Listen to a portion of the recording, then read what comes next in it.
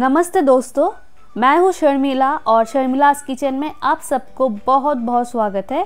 आज मैं डोसा बनाने का रेसिपी शेयर करूँगी।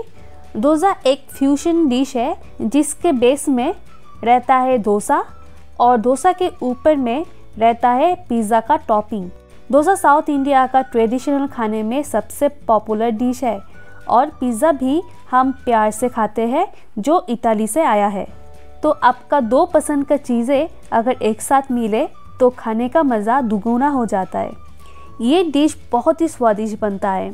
पिज़्ज़ा डोसा रोड साइड ढाबे में काफ़ी बनाते हैं और इसका बहुत डिमांड है।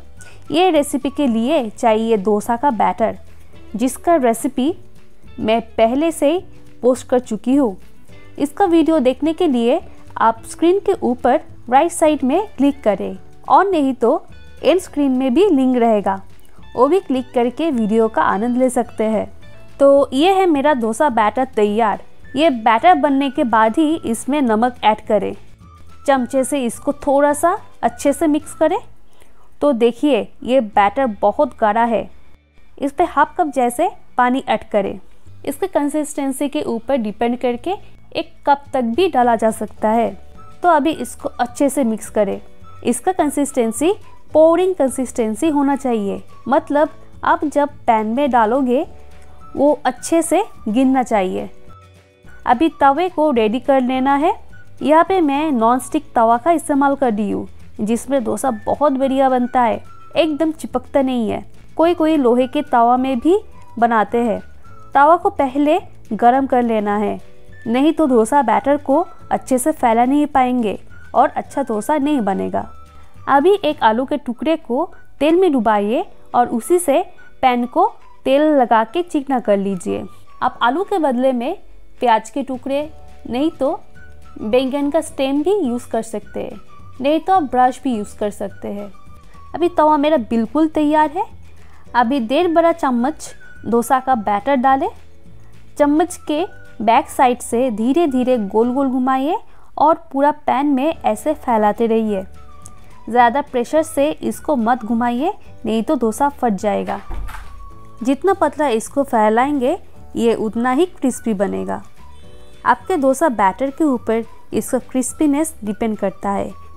देखिए थोड़ा सा डोसा बैटर से ये कितना बड़ा डोसा बन गया है। और एक चीज़ देखिए, पैन से डोसा ऑलरेडी अलग होने लगा है, क्योंकि ये नॉन स्टिक पैन है, इसमें डोसा जल्दी पकता है। फ्लेम अभी लो हीट पे रखें।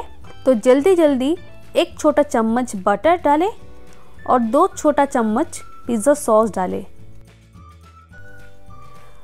अच्छे से चारों तरफ फैला दें।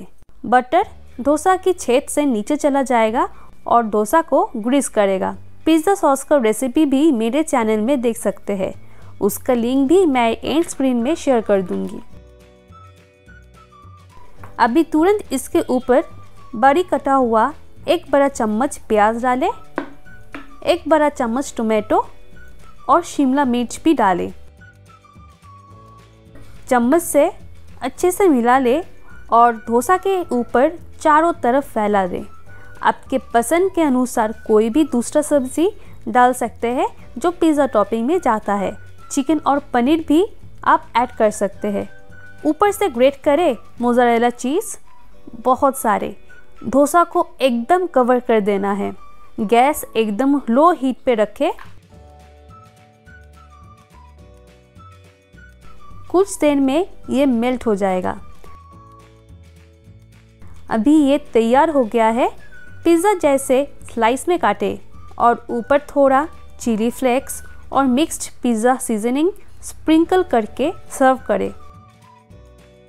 देखिए इसका स्लाइस कितना टेम्पटिंग लग रहा है।